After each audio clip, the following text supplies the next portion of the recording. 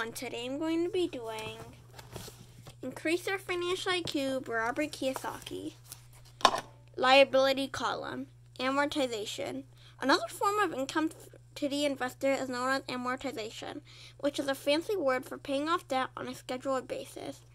When you have good debt that someone else, such as a renter, pays for you, amortization becomes income to you. In other words, as a tenant pays down my debt, that payment is technically income to me. Income that is paid to reduce my debt as my cash stays in my pocket, ready for the next great investment opportunity to come my way.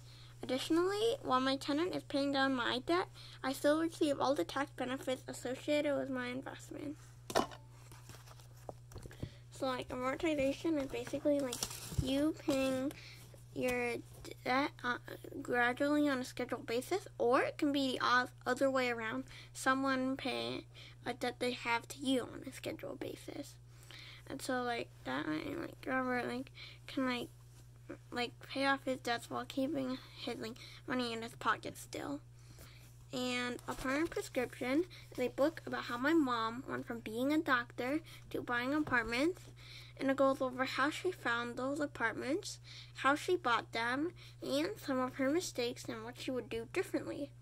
And it is on Amazon, so you can buy it there.